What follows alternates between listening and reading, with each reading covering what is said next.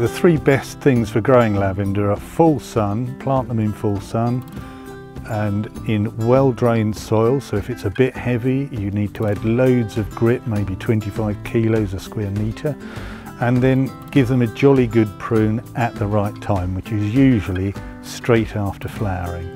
And if you go about a third into the foliage of the plant, that will set them up well for the winter, because they'll put on about 2 centimetres of fresh growth, so they're reclothed for the winter, which helps them stave off the bad weather.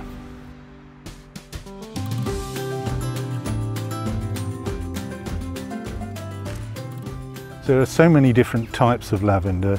Everybody knows about the ubiquitous hidcote, but there's such a great choice. There's from the shorter lavenders, the angustifolias, there's Ashdown Forest, a well-scented pale purple, through to Folgate, which is a beautifully vibrant mid-purple, to Melissa Light, which is a sort of powder purple, and then the strongly scented ones that flower a bit later and a bit taller.